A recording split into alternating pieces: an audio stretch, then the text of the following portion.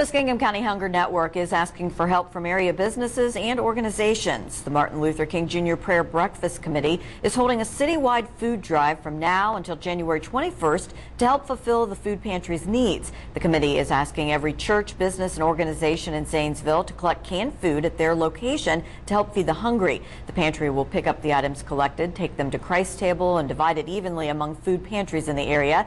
The Hunger Network is an emergency food bank that consists of 15 food pantries, 2 special needs pantries, and 4 hot meal programs. More and more people are turning to these programs to survive, and the network needs donations to continue to provide those in need. That people have already started giving, so we want the community to give a little. Questions regarding the food drive can be directed to the Muskingum County Hunger Network.